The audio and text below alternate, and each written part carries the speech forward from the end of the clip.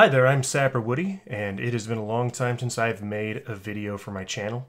I've wanted to do a video kind of like this for a while, but just haven't gotten to it, and I actually suggested that someone else do this video, which is a reaction to the song Hero of War by Rise Against, but then I thought, why don't I do it? For those of you who don't know, I do have a degree in music, and I was I am a veteran. I was deployed to Iraq for 12 months and Afghanistan for 13 months, and as you can see by my hat, I was a combat engineer. My job was to do route clearance. So we were driving in front of convoys to search for IEDs to clear the route for people behind us. We would go make sure it was okay for the Marines to go through, or the Rangers, or other Army, or you know, different things, which always cracks me up because everyone likes to say, you know, we're, you know, lead the way or whatever, but we were the ones who cleared the way for those who could lead the way. But so I'm going to do a reaction video to Rise Against Hero of War. I have heard this song before.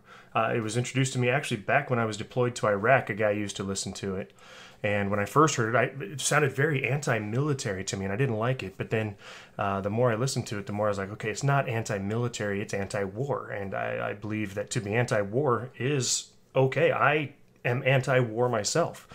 I do not want wars to happen. I do believe that they are necessary sometimes. However, I do not want them.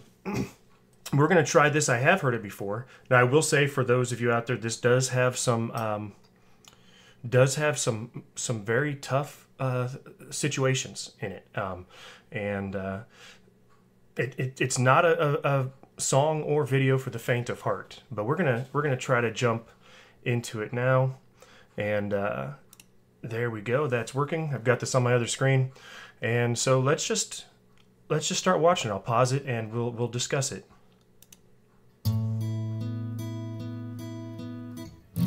You know, right 2 seconds into the video, I'm bringing it back to this. Let's talk about this setting, right? This is the perfect opener to this song. He's sitting there. It's just a guitar, just he and his guitar. And we notice this playground. It's supposed to be filled with joyful kids, but it's not. It's empty and abandoned. He's the only one there just sitting with his guitar. Reminds me, in fact, that guitar, it's probably not the same brand because mine was just literally I bought it for $50 back in 2010. But I had a guitar that looked just like that with me in Afghanistan, and several of us, when we had our downtime, we'd sit down and I'd play the guitar and we just, you know, sing with it. But the opening imagery, so simple and great, and it's accompanied by this simple guitar. Do do do do do do do, and it's just so simple, yet it just says so much, even right in the opening. Let's back that up, and I'm gonna try to get farther than 2 seconds in this time.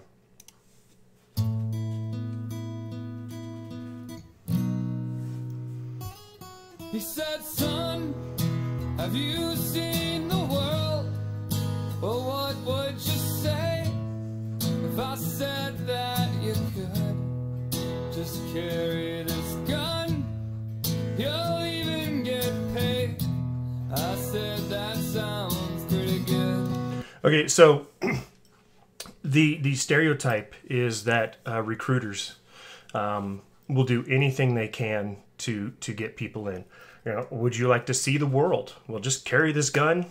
You'll get paid. You'll see the world. And I can't speak to the practices of every recruiter, obviously. The only recruiters, I only had interactions with just a few recruiters myself. Obviously, the ones who recruited me.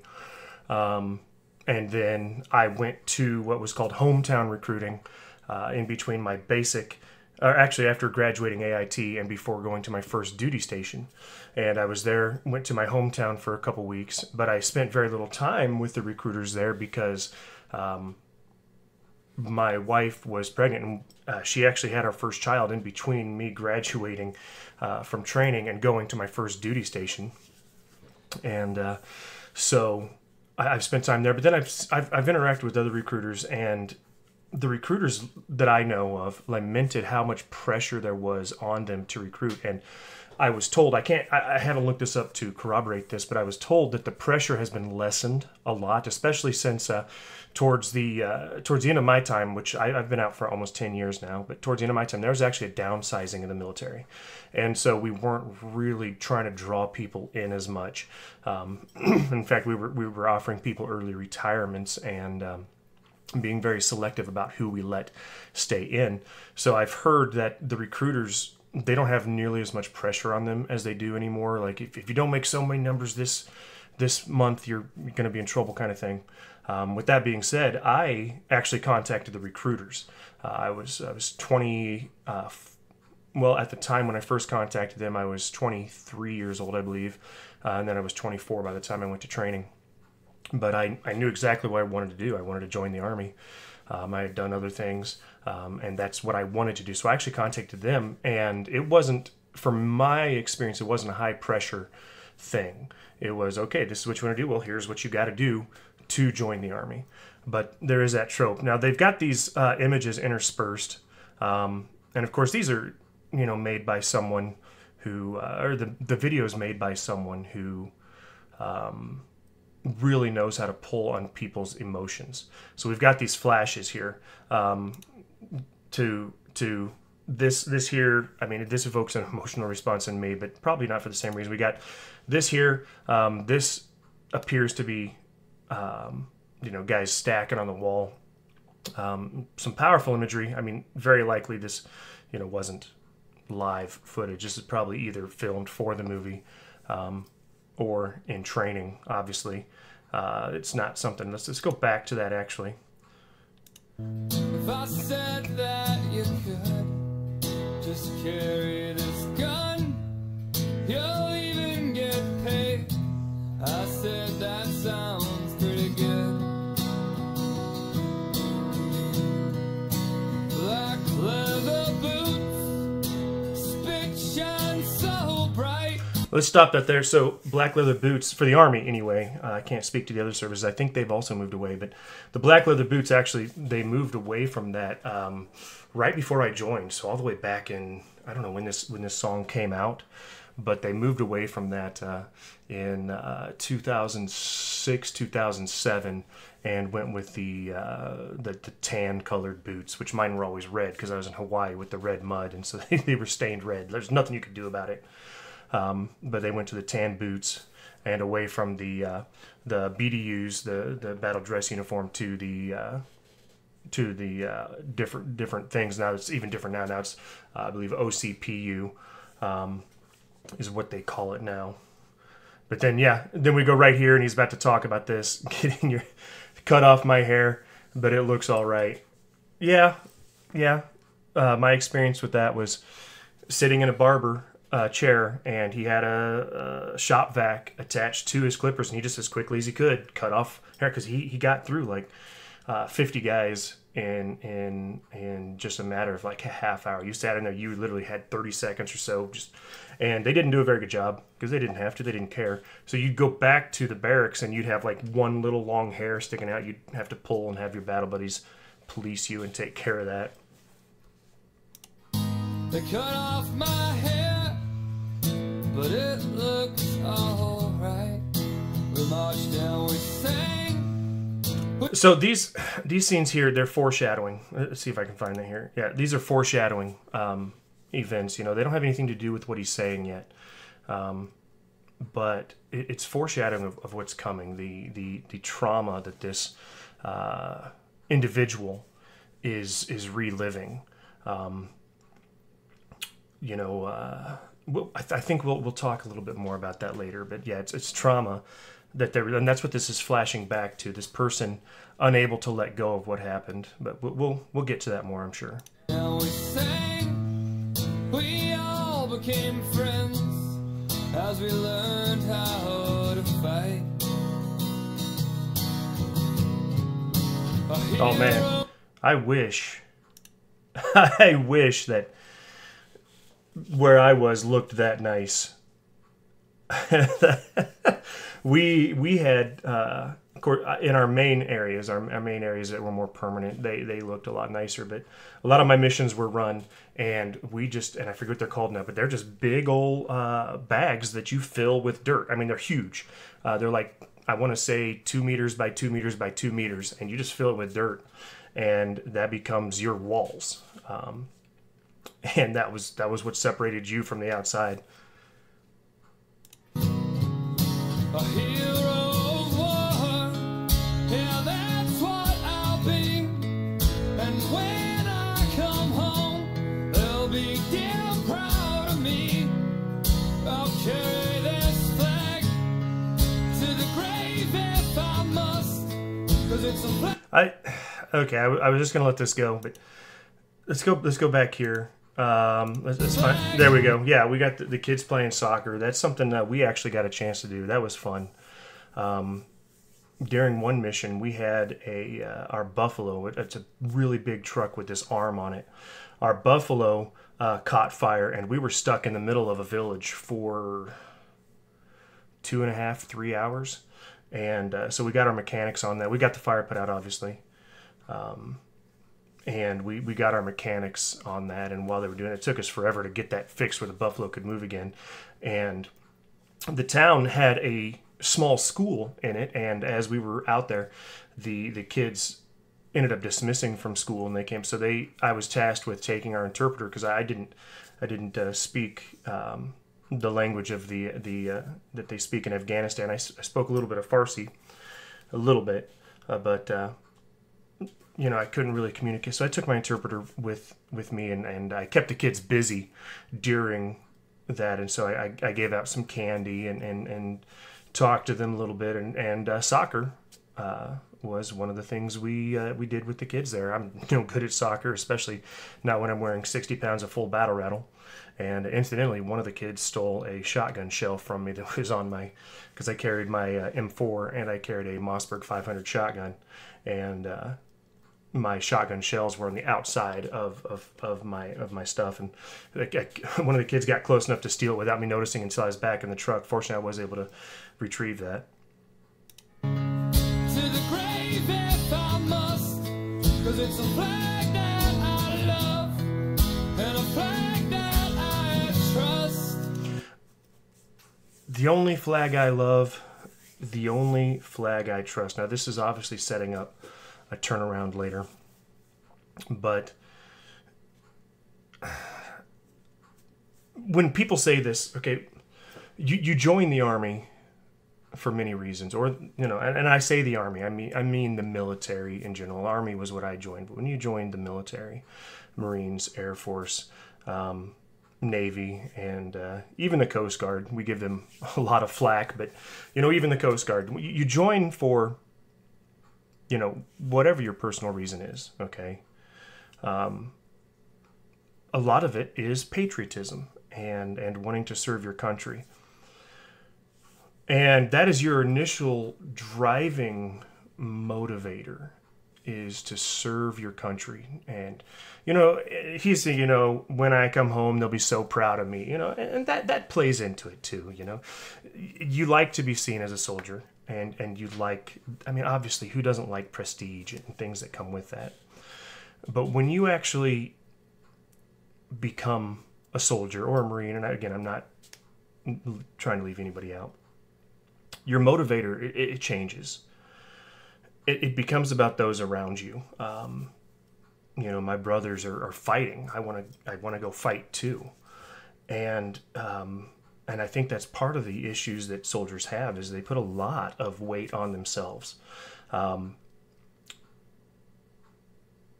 They have this idea that if they're out there, I need to be there. And why? Because I do. Because I can make they will die without me. I mean, things literally said by Marines and soldiers, I know, and maybe the other branches, but they will die without me. I can protect them. I can keep them safe. And they put all this weight on themselves. And so when something happens, it becomes about them. It becomes about, I should have been there. I should have protected my battle buddy.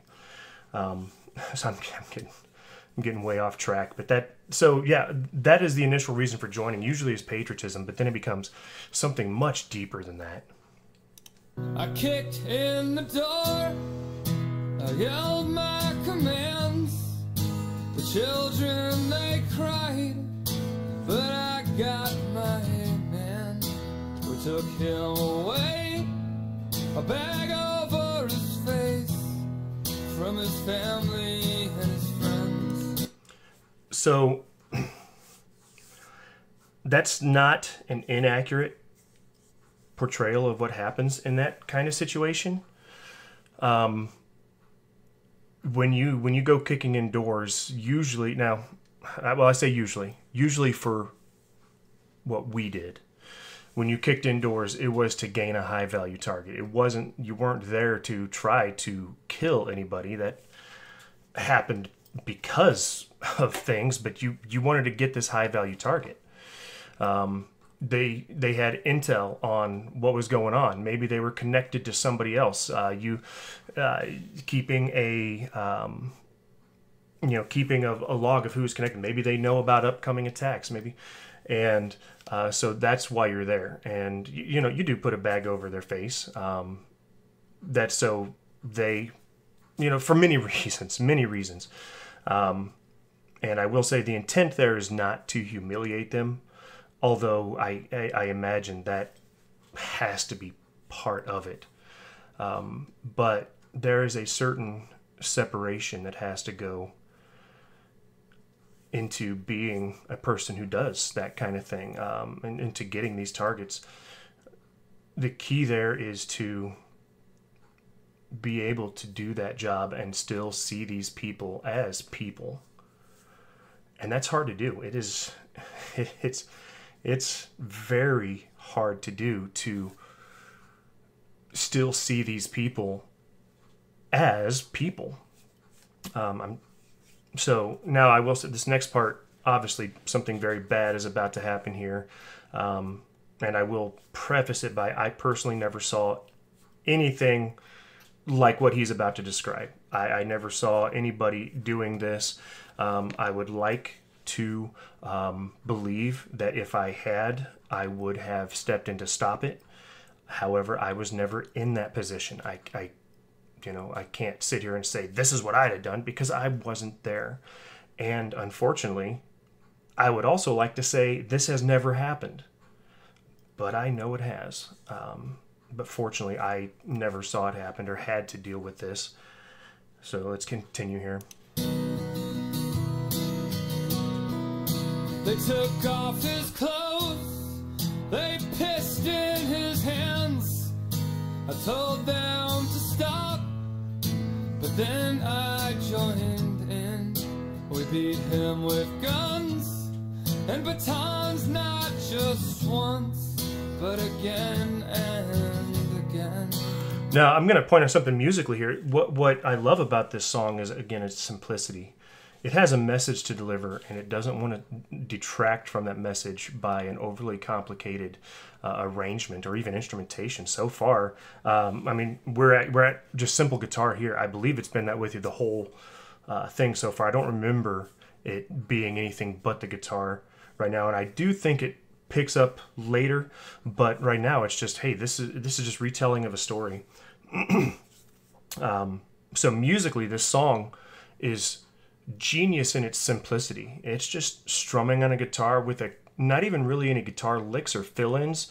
The licks or fill-ins are really just some chord changes they're strumming, and I think that is really playing into the strength, especially when you add the visuals and everything, because you don't want it taking away from what you are hearing and what you are seeing. A hero of war, yeah, that's what I'll be. And when I come home, they'll be damn proud of me. I'll carry this flag to the grave if I must, 'cause it's a flag that I love and a flag that I trust. So you could hear the drums coming in there, kind of adding that emphasis in that, but they're so subtle. I love it. And then it goes back to this because they're getting ready to hit a powerful part of the song, and and so the music is done perfectly for this song, in my opinion. I think it's done well, but of course we went back to that chorus, hero of war, that's what I'll be. When I come home, they'll be so proud of me. I'll carry this flag. Of course, he's still talking about the American flag. I'll carry this flag to the grave if I must, because it's the flag that I love, the flag that I trust. And then we go into this.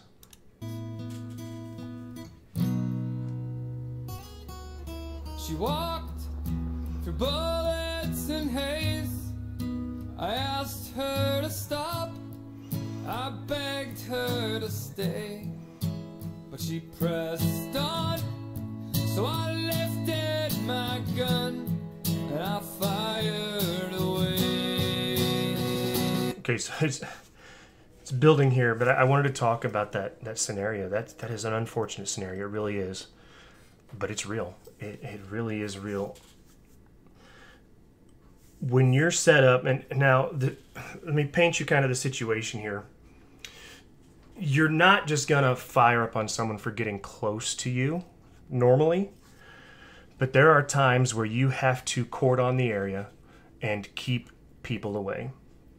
If you're in a high danger area, you've just been attacked, or you're setting up for the night, you cordon off an area and you keep anybody away from you, because the unfortunate reality of this was that we were not fighting a symmetrical war. It was actually called an asymmetrical war. And you didn't know who the enemy was. You could be talking to a guy one day and the next day he's planting a bomb to try to blow you up. You just didn't know. And I will say this, the vast majority of the people in both Iraq and Afghanistan, the vast majority just wanted to live their lives. Some sides try to paint us as the liberating heroes. Some sides try to paint us as the invading conquerors, and everything in between. But the vast majority of those people just wanted to live their lives. And in Afghanistan especially, our presence, or in some ways our presence caused them harm, and in some ways it made their life a lot easier. Some of them begged us not to leave because they were afraid that, having been seen talking to us, the Taliban, it was Taliban back then, now we're talking more about ISIS, but the Taliban would come in and take them just for talking to us. So in that way, we made their lives worse by being there and them talking to us. However, once that was established, our absence would have been bad for them.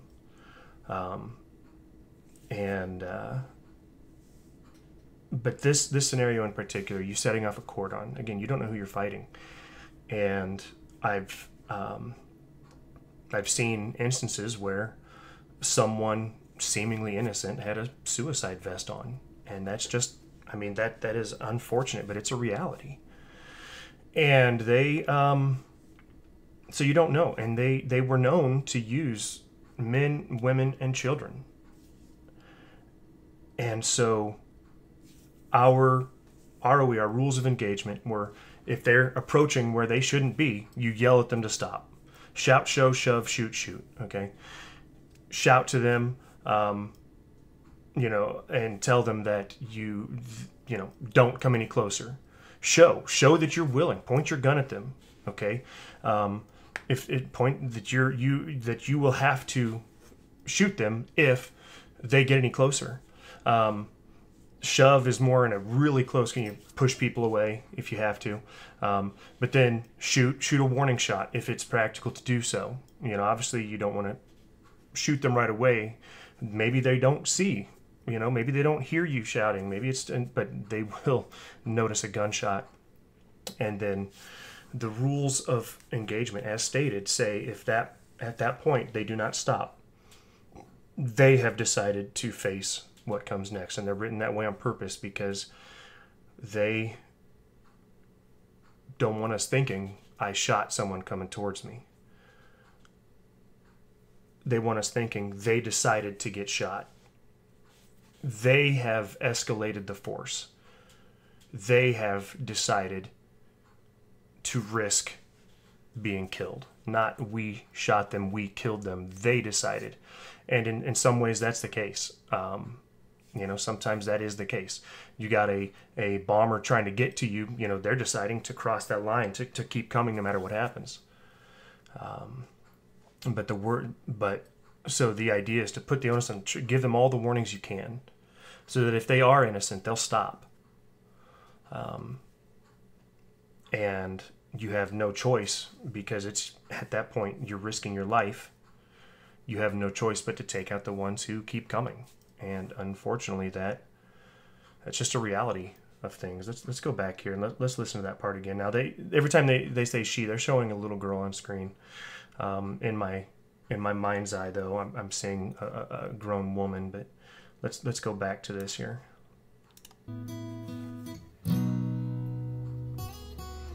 She walked through bullets and haze. I asked her to stop, I begged her to stay, but she pressed on. So I lifted my gun and I fired away. And the shells jumped through the smoke and into the sand that the blood now had soaked. She collapsed with a flag in her hand, a flag white as snow. A hero of war, is that what they see? Just medals and scars, so damn proud of me. And I brought home that flag. Now it gathers dust, but it's the flag that I love. It's the only flag I trust. So yeah, that's heavy. It's some heavy content. I mean, it's the unfortunate thing that's happened. Of course, they don't really talk about the trauma there in the song, but they're showing. If you notice, a lot of through that last verse and chorus, a lot of the flashback, they happen fast, but it's everything we've seen up to this point. It's amazing how, when you're put in that type of situation, how quickly your mind works. But it's also, I think, representative of the flashbacks of the person going through all this later on, the one we keep seeing in the night vision. And musically, the music's swelling there. And I'm going to go back and play it again. But musically, the music's swelling there, and it's amazing. But it really wants to drive home a hero of war. You know, is that what I'll be? Just medals and scars. It's amazing how it changed from, you know, the first part, a hero of war, that's what I'll be, and when I come home, they'll be so proud of me. But now it's a hero of war. Is that what they see? Just medals and scars. Because, you know, your average person isn't going to see what's going on beneath.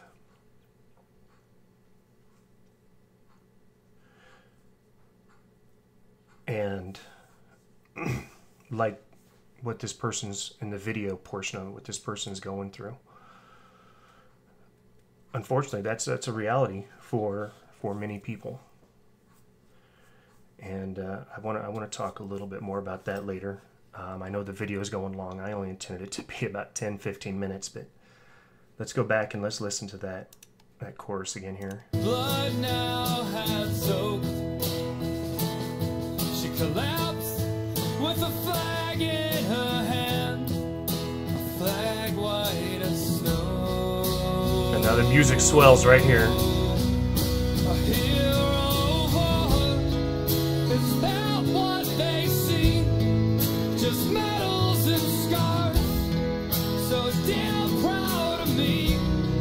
and I brought home that flag. Now it gathers dust, but it's the flag that I love. It's the only flag I trust. He said, son, have you seen the world? Well, what would you say if I said that you could? So yeah, that's some heavy content. It's a heavy song, and but yeah, unfortunately, again, the song itself didn't really go through this. The video really did. The video really showed the idea of soldiers reliving all this, and again, soldiers, Marines, airmen, everybody that's seen something like this. And the video said a lot without words as well. I think it was very well done. I do think there were they got their point across. Let's say that. I don't really have anything bad to say about it. There were some things that in there, you know, that did not apply to like my circumstances, but you know, maybe it applied to other people's circumstances. But one thing I want to say, and I'm going to close this video out. If whether you're a soldier, Marine, any whatever, or whether you're a civilian, if you are having mental issues like what was shown in this video, please get some help. And for those who may be watching this who know how to get a hold of me, you know, feel free to. I saw a t-shirt that said, I would rather hear about your battles than learn you lost the war. And I want to get that t-shirt. You know, so please get some help, and if you need it. And anyway, this was some heavy subject material. The video is much longer than I wanted it to be. But if you've made it this far, thank you for watching. If you'd like to see more videos like this, I didn't really go into it musically, which was my intent. I think the soldier aspect of it spoke to me more than the music did. But if you'd like to see more videos like this or other songs, you know, and I'd like to start breaking down songs musically, let me know. And I'm Sapper Woody.